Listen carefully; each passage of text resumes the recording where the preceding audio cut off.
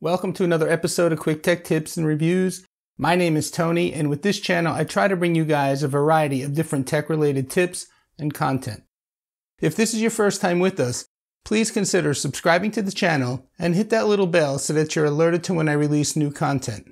In today's video, we're going to take a look at the suggested versus the actual battery life of the Ring security alarm devices.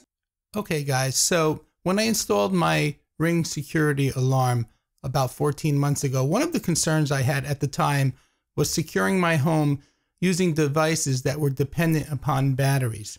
So I thought it would be a good idea 14 months later to make a video showing the suggested battery life that Ring states versus the actual battery life 14 months into the alarm system being installed. So that being said, I'm at Ring's website, and I'll put the link to this article down in the video description below. It's about replacing the battery on your alarm devices.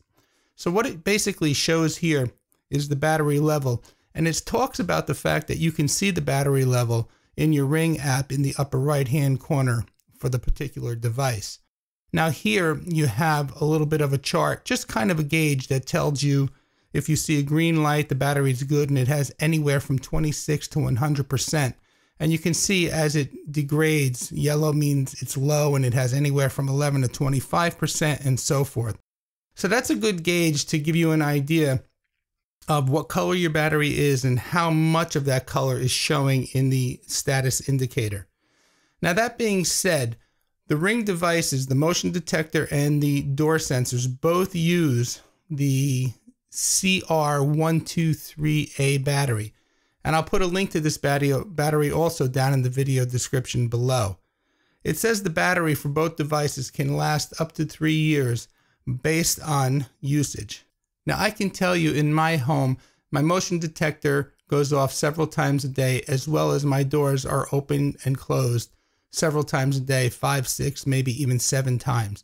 So that being said, based on the suggested battery life that Ring states here, let's take a look at my actual app and see 14 months later what the actual battery life is and how they're holding up.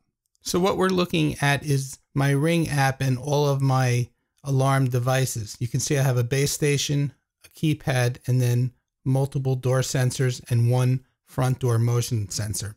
So let's talk about the keypad first. This keypad has been running on battery since the day I installed it, which is about 14 months ago. So let's click on the keypad and see what the status of that battery is.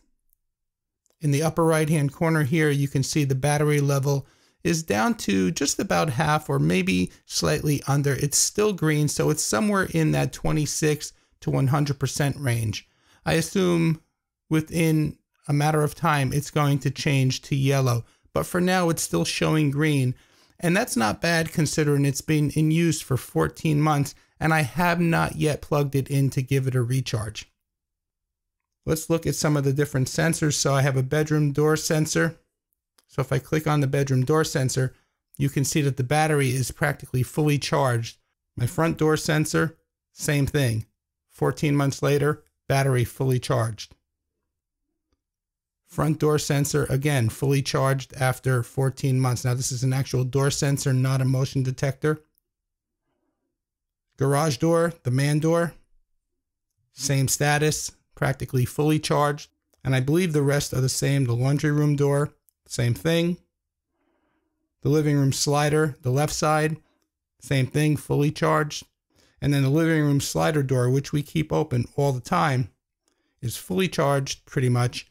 So guys, looking at the suggested battery life of 3 years based on usage versus the actual 14 months later, it looks like we're well on our way to meeting that 3-year suggested life and maybe even exceeding it.